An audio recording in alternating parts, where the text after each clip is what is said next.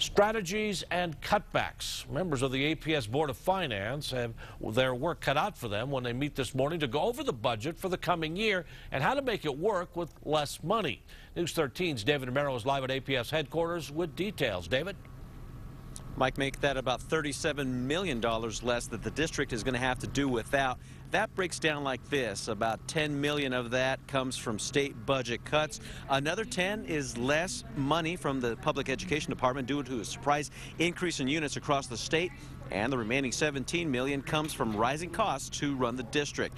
According to the Albuquerque Journal, the entire operating budget for APS for the upcoming fiscal year is $594 million. That's down at least $22 million from what they're operating on this year. APS says a big chunk, at least 90%, will go to salary and benefits for all employees, leaving the remainder to go to books and utilities. Now, the Board of Finance Committee will meet here at APS headquarters starting at 7 this morning. They're going to try and find as many ways as they can to make cuts, further cuts, to try and balance the budget. Mike, back to you.